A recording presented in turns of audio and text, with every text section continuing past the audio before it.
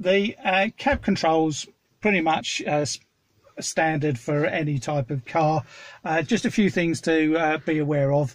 The gear lever doesn't spring automatically to the middle, so just be aware that you've got to help it on its way, particularly if you're going from fifth to third. You need to bring it out, across and back. It is a five gears, and reverse, you lift the ring and right over to the left.